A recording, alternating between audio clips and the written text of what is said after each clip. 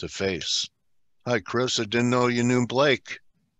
Hey, Dale. Yeah, him and I connected earlier this summer, and yeah, I made him buy me some beers, and good for you. Made him. We arm wrestled for it. And good morning, Chris. Good to see you, buddy. And obviously, I lost. I mean, that's the thing. I lost. Anyway, hey, I'm going to let you guys continue on. And we're continuing to give to you, Chris. You're a guest on F.A.C.E. You know what? I'm gonna give me a second. I'll pull up a picture of Chris and I. It's up there. Okay. No, I'll find a little picture of us in a second. But you guys have a great interview. Thanks, man. So, Chris, if you want to share the screen, you know where it's at on Zoom, or you just want to talk. Why don't I share my screen? Okay. So Blake told us a little bit about your background. I went on your Twitter stream, and you were in the service. Was it then that you started becoming interested in the markets, or prior, or after? Well, I always, like any story, I knew I was a stock market genius when I was in junior high or something like that. Wow. And just had this calling. I'm kidding. Every interview starts out that way, I think. But yeah, no, I'd always been pretty much excited about getting involved into the markets. I had no idea what that meant. I knew I wanted to be a trader. I didn't realize that when I went on all these interviews at places like, those of you might remember Payne Weber, some of the in the late 90s during that bull market. As I got out of the Marine Corps, I was like, okay, yeah, let's get right in, and I'm gonna go to the Wall Street. I'm in. And I didn't realize being a broker wasn't being a trader. No. And how did you like making cold calls? I never made it that far, because on the interviews they basically said, how fast can you do 200 calls a day? And I was like, I don't know, I'll be busy buying S&Ps, or I'll be busy day trading Broadcom or something. And so never really made it that far. But like Dale, I got into prop trading actually back then in the late 90s, and that was my beginning. Okay. All right. So are you self-taught? Did you have any mentors or books that you read that, helped you along the way to make a breakthrough or two? Yeah. I was lucky enough to start out in a prop firm and get on a prop desk with some experienced traders. And from the very beginning, they really taught me to just stop focusing on the news, stop focusing on the hysteria, and find some repeatability, something that you can see often enough, you can structure risk around it, and then, statistically use that as an edge over time. I didn't fully understand it as a former Marine right out of the infantry. It was more of just kind of like, yay, I'm not doing stupid things there anymore. And so I'll share my screen here a little bit, by the way. But okay. But yeah, it was the first book I ever got was somebody before I even got out. There you go. Thanks. Was Dummy's Guide to Wall Street or something like that. And at least it gave me the vernacular to understand what I was looking for, what I was, what options were, what bonds were, and what stocks were. And then, really there's two great books that helped me along the way. Dr. Van Tharp's system trading style and his book, Trade Your Way to Financial Freedom, and the Super Traders books are all very, very good on, teaching you how to just find a system and stick with systems. And then Mark Douglas, Trading in the Zone, both really pivotal books, very, very great books that got me out of trying to pontificate long-term, world-changing things with my little, whatever retail trade station account or whatever it was when I was, in the beginning, and, trying to predict bond yields or something like that, which doesn't move the needle right in that level. So, so I'm going to unshare, and you could share, and let's take a look at your setup and tell us what you're using to, be actionable in the market. Let me get the different one. I got here we go. There we go. Okay. Bunch of squiggly lines, I assume. everybody sees those. Okay.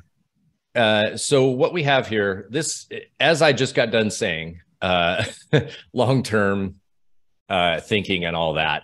Now I'm going to pull up a long-term thinking chart.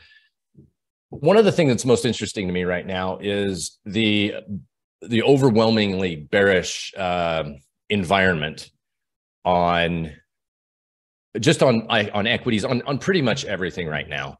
And it's not a like, oh, this sucks. It's not like the 2008 timeframe, which was, you know, for those of us that lived through it, you know, a lot more challenging than it is right now. I would say right now, it's just, everybody's just kind of like, yeah, we're in a bear market. Everybody is around here. We're no longer, you know, bull market ragers. Now we're like professional traders. We're still around, and everybody kind of has this agreement that we're going to go lower, that the markets are going to spend the next 6 or you know, 24 months going down.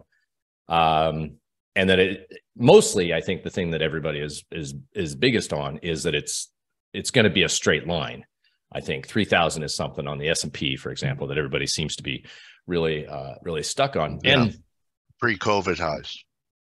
There you go. Everybody's there. And look, I'm not saying no, and I'm not saying yes, but what I'm looking for is, I'm looking for ways to take action in the middle. Like, you know, we're traders. I'm not you know, somebody who Bloomberg would find super interesting to come in and talk about a day trade on crude dropping below 80 or something like that. So you don't do it on a weekly chart, I would bet. Well, so what I do, my idea, definitely not actionable, but I start everything with top down, as you would. Okay. And I get things into what I call market regimes, and there's 5 versions of the market regime. So I start with, it's directional. You've got bullish, you've got bearish, and you've got sideways. So 3 easy directions. And then you have high volatility and low volatility. So that makes 5 different directions. And each one of those represents I use it as pull it up here, actually.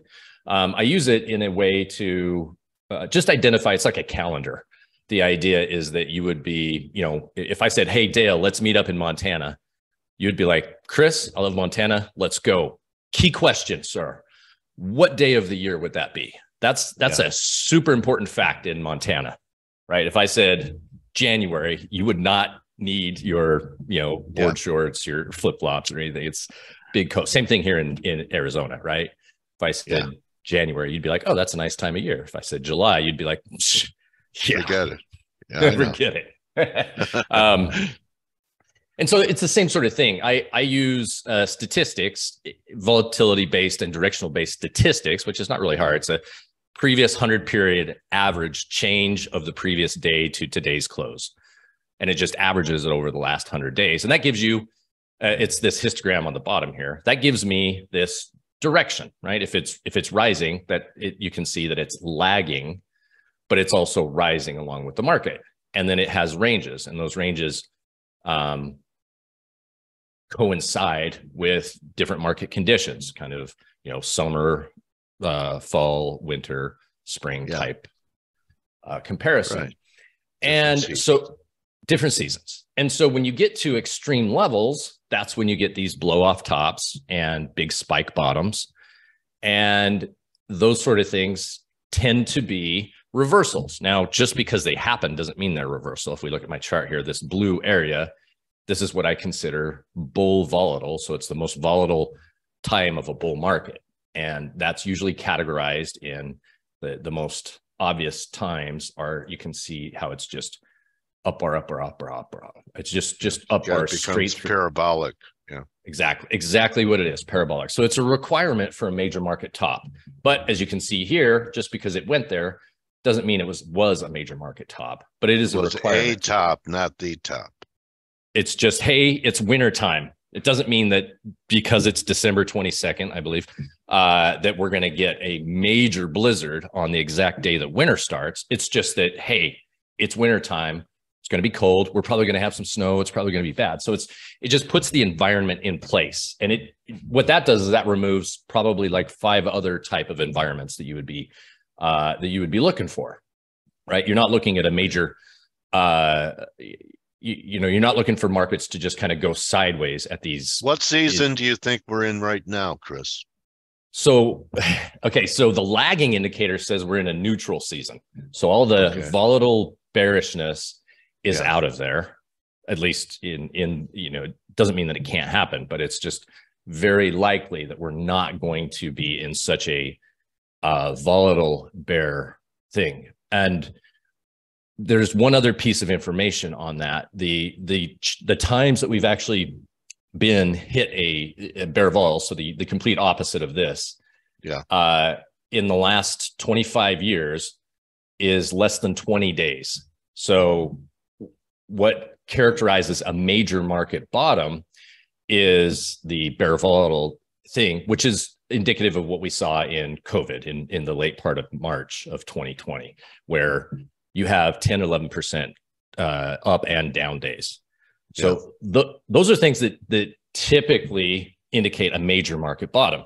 So we haven't had that yet. Let me ask you, Chris, is there anything in your indicators that would leave open the possibility? Because, I was talking about that, just a downtrend line from the all-time high on the daily to, we'll come in around 4,100. Okay. Right there. Is there anything in your work that says it could end up breaking out over 4,100 and being for a retest or new highs?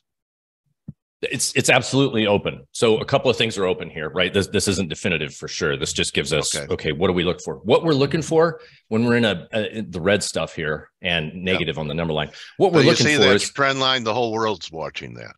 As you said it, I just threw it up there right now. And I was like, well, that's, exactly. It's super obvious. Yeah.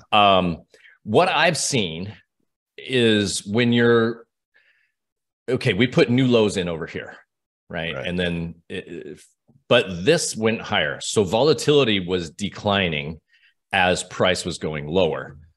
That's indicative of a very calm bear market. That's not indicative of a capitulative. That's why VIX people never got paid.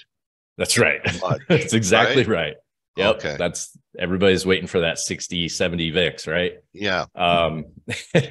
And then, last week we had the largest short QQQ move in history. And that came on. Here's where price action comes into it.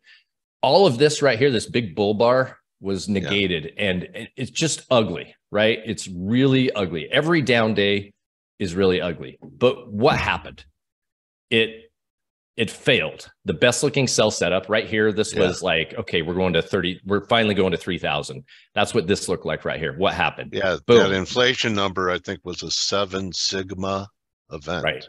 Yeah. Nobody was an earthquake, man. It was an earthquake. And right there, we saw it this would have been right here where this happened. Boom, comes right in. Yeah. This is the dollar. This is the major currency pairs with the dollar on the receiving end. It all came in and just changed everything right there. Yeah. So what we see in this environment, and this is very indicative of what happened in after March 23rd and into April of 2020, was the best looking sell setups in the world were failing. And that is all it took. I got long, and my crew, we all got long April 5th, and we bought and we bought and we bought and we bought, because what kept happening was this exact situation. It's the bearish thing in the world. Boom. Most bearish thing in the world. Boom. It's just the best looking sell setups keep failing. And then, were you wearing a mask when you were hitting the button? Man, and were you spraying alcohol on your phone? I was in Arizona. We were. Oh, that's right. You guys didn't. Yeah. I know. Like, why is everybody freaking out? That. Yeah, I know. But see, the bars in Tempe just jammed, right? So yeah, you're right. Yeah. All right. So you saw it back then. Does this have like a similar vibe to you? It has a very similar vibe to it right now, but what we don't have now is that crazy frenzy that we had there. 10 and 11% up and down days, Fed intervention, policy intervention, everything was really hot during that period of time. We're certainly, you can't say the same thing right now. It's kind of, it was like there was a midterm and it kind of like there was an election. What did something, like there's very little other than Twitter and FTX happening. Like nothing's really crazy. And then you look at something like the Dow at just how powerful it has been, where S&P and NASDAQ are so much more tech heavy, so much more levered. This one is just it just continues. The Dow just keeps moving higher, and it is actually you see we've turned green here.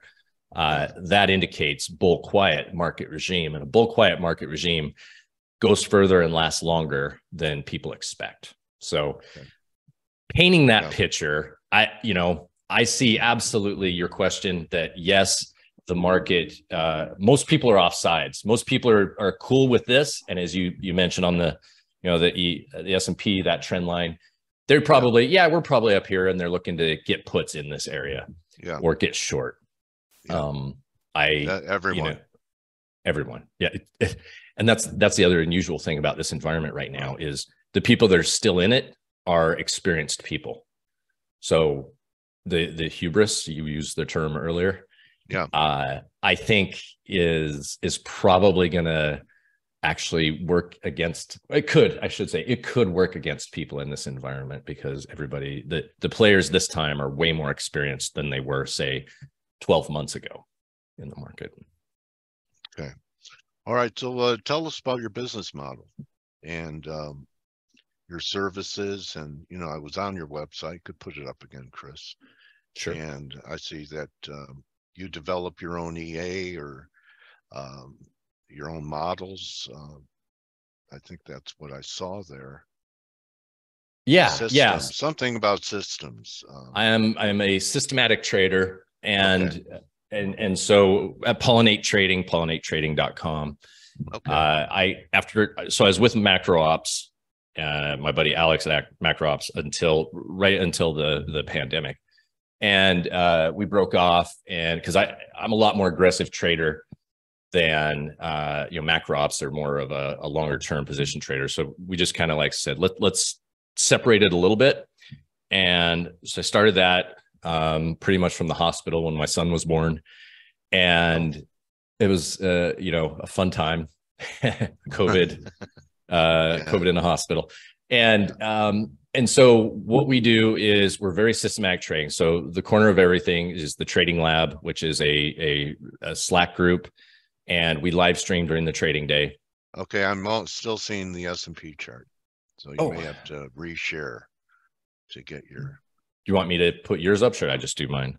No, just put your website up. Gotcha. Okay, so this is my website, pollinatedtrading.com. That's me in the corner up here. Okay. We have a number of courses. So for what we do, everything's systematic, and we want to have statistical data on our on any trade, any system we want, anything we want to get into. We won't just go and say, yeah, we're hoping for that 4,000 S&P, so I'm going to buy some calls right here, or I'm going to go long S&Ps or SPYs or something like that. Like there has to be a systematic approach so that we can wrap risk around it, take our, make sure that our risk reward is set up. And if, we have like I'm assuming that the more confluence of different pieces of your puzzle coming together builds a case for a strong, more compelling narrative or trade. Yeah, for a trade, for sure. Narrative, like most traders our win rate's around 50%, fluctuates above and below that as it should be. But if your risk reward is higher than 50%, 1-to-1, that's an amazing business. And that's really what we teach our traders, is to take the ideas of hey, I want to learn how to run a business, not that don't yell at your computer and just take random shots at the market. Turn it into a real business that generates revenue, that is predictable, repeatable revenue, assuming you have expectancy that is positive, and you take enough shots on goal, for lack of a better term, that you can exploit that thing. And so we have a couple of the Systems Mastery course teaches you how to build your own system. But for a lot of people, they just want the systems already built. Right. So we have a day trading system. We have a momentum swing trading system. And unlike what everybody tells you, swing beast, and what everybody tells you about earnings season, we actually figured out how to exploit earnings season by buying into the earnings announcement, whereas most people's advice is to sell around earnings because you never know what's going to happen. It's actually quite easy once you figure out the footprints that are being left. So, wow. Yeah, those are dark pool stuff or what? No, it's really price action based. It's really price action based, but it starts from being in the market regime, the appropriate market regime. Got it. The weather has to be right. For example, in the winter, you can see footprints in the snow pretty easily, right? You're really a meteorologist, aren't you, Chris? Huh? I'm a rocket surgeon or something. Yeah.